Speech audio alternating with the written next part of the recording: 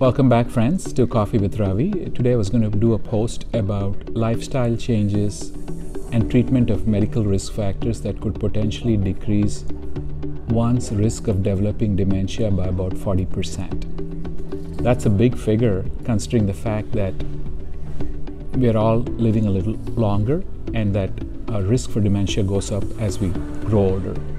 This is from The Lancet, which is a big journal, medical journal, that came up with the findings of reversible or preventable causes of dementia. The top line message is that they added 3 factors to existing 9 factors that could alter one's risk of dementia.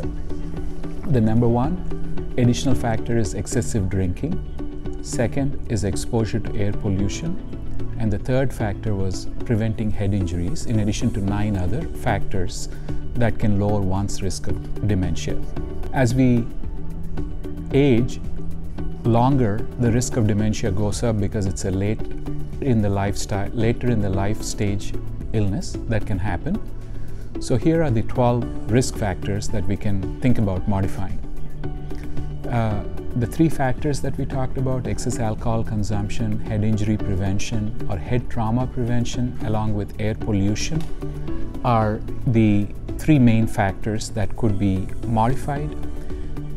The other ones are life education, treatment of high blood pressure, treatment of any kind of hearing impairment, decreasing smoking, decreasing obesity or body weight, increased physical activity, treatment of diabetes, and increased social interaction. So in other words, these are the factors that all play together, and there's large-scale studies that have demonstrated on this Lancet Commission that I'm referring to.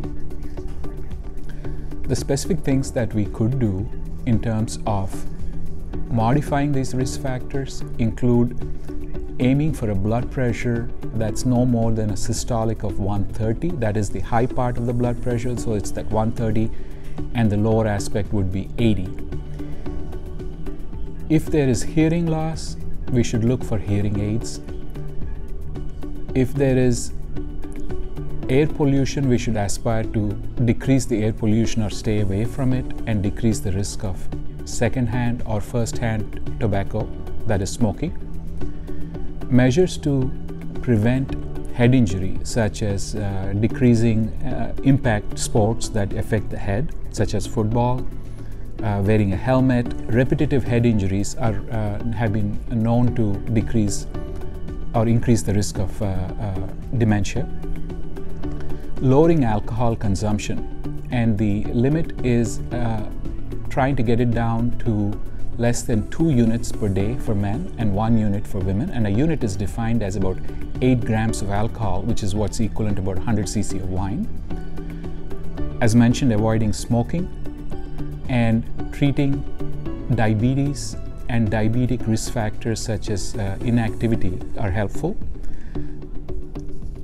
As a society, if we can promote as much of primary education and also secondary education, that's been associated with preserving cognitive function going into older ages. So on this slide, what I wanted to show you was that these act in 2 ways. One is by preventing degeneration, which is this aspect of diabetes, treatment of blood pressure, avoiding smoking, and the aspects of social interaction, improving hearing, and increased social interaction allow us to promote thinking. So there's promotion of thinking, and there's an aspect of preventing decline. These factors all fit in there.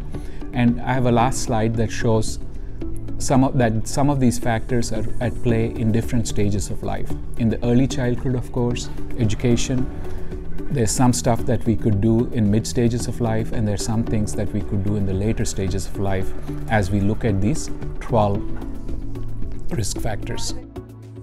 So I hope we continue to think about this problem, and if you have any questions, always feel free to give us a call or shoot us an email.